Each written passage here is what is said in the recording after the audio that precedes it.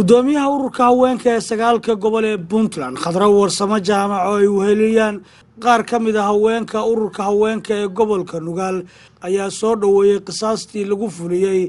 raggii kufsiga iyo dilka u geystay Caaisho Ilya oo ahayd gabar yar.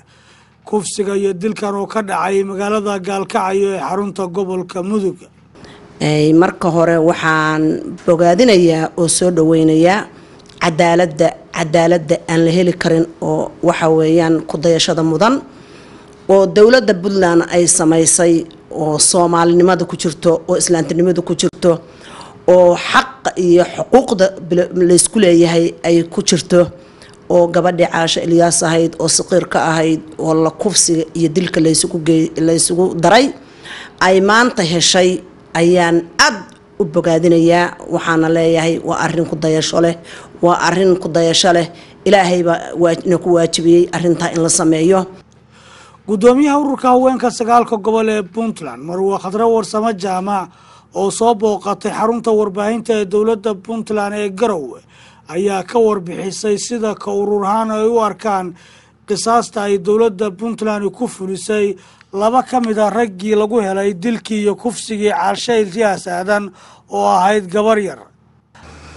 salaanka bacdi halkan waxaan u soo fariistay maantay intii dhimatay Allah u naxariisto cadaaladda ka dhacday maantay Puntland waa waxa aan la koobi karin waa markii ugu horeysay oo cadaalad sidaan oo kale ah ay ka dhacdo Soomaaliya oo dhan markii ugu horeysay oo cadaalad sidaan ay ka dhacday ummadii Soomaaliyeed iyo dawladii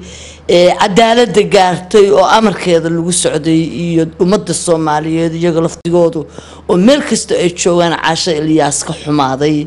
dhibaatada loo geystay kana dhiidiyay maanta way hayaan jawaabtii dawladda Puntland iyo fulintii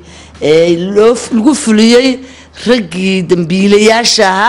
ilaahay waxaan uga baryeynaa inuu u dambi dhaafo intaasna dambi dhaaf uga dhigo waa la dhimanayaa. waxaan u hambaleynayaa wasaaradda haweenka oo aad uga shaqeysay wasaaradda cadaaladda telefishinada